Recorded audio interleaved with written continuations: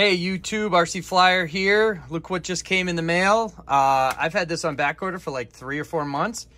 It is the Spektrum RI, the Sky Remote ID module that Spektrum came out with, and then the FCC decided to delay things, and now it's about time and these things are coming out. Let's open it up and see what we got for in the package. All right, not bad. Module's nice size, nice small size, almost the size of an ESC. So it's there. Double-sided tape. Also comes with a lot of connectors to connect it to your ESC and your battery, I think. Directions, there's a small pamphlet right here. For wiring diagram and how it hooks up to your ESC. Looks pretty easy right here. Looks the easiest with the wire right here. So stay tuned. I will hook it up and see how it works. All right, guys, to set up your Spektrum Remote ID module, you'll first want to go to the FAA Drone Zone access site. Enter your credentials. If you don't have credentials, you're going to have to make your own. You're going to have to register and create one. First thing you want to do is enter your information. I already have an account. You hit agree, and then you go to launch your credentials. And I already have one device. We'll click on it and we'll see what it looks like. It is my DJI Avata. Because it's over 250 grams, I have to have it registered. So this is registered. Does have remote ID broadcast. I will get rid of the serial number so you guys don't see that in the video. But the next thing you're going to want to do is add a device.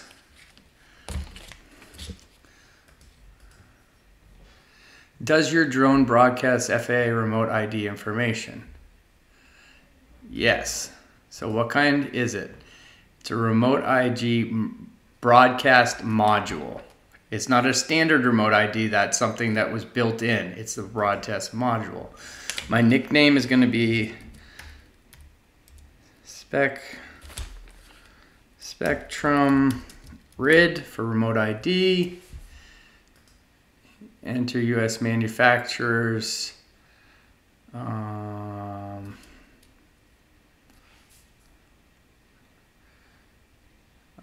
UAS manufacturer. Let me see what that is. I'm not even quite sure.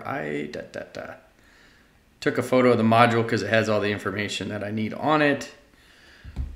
Model CCID. And say Spektrum.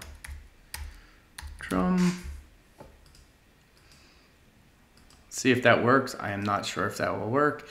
US model. SPMA.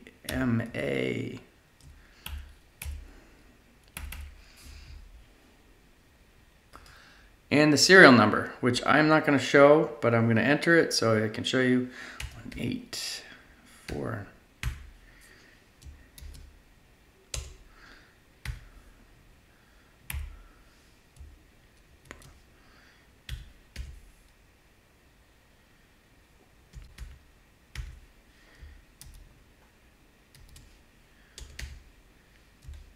And you can see that the device has been added to my inventory. It has been acknowledged. So I've got the Spektrum nickname, manufacturer Spektrum. I think that I did it right. The US model is the model number, the serial number, yes, and it's a broadcast, which is remote ID broadcast. I think I did that right. All right, now it's time to install the Spektrum Sky Remote ID. Again, extremely small, easy to set up. They give you plenty of different wires to use. I'm going to use the one that plugs right into the receiver. So we're going to do this. Use this. This plugs in here. We'll plug it into the plane. So let me get the plane ready to go and we'll install. I will be using, they gave us double-sided tape. I will be using some extra Velcro that I have. Reason for that, guys, is Correct me if I'm wrong, but you can use this in any plane. So I'm going to put Velcro in all my planes, so when I'm going to fly whatever plane, I can switch this out real quick to the plane I'm using, so I'm compliant with the remote ID. If I'm wrong, please in the description and the comment section, please let me know if I'm right or wrong. Thanks. All right, next step. I'm going to put this in my Commander to start. My favorite plane that I use all the time. Again, I got the wire. I guess I'm going to put it in channel 5 because that's that one or the bind. But I'll just do it in the 5th. If it gives me any problems when I test it, then I will go to a different channel. But I'll do 5. And I'm going to place it right here, guys. Right next to the battery. Out of the way. Actually, I'm going to place it right here. Right here. Out of the way. Shouldn't be in any way. And there you go. That's how easy it is to install this. Now, apparently, just to let you guys know, when you're, give you a better idea, show where it looks like, perfectly set up.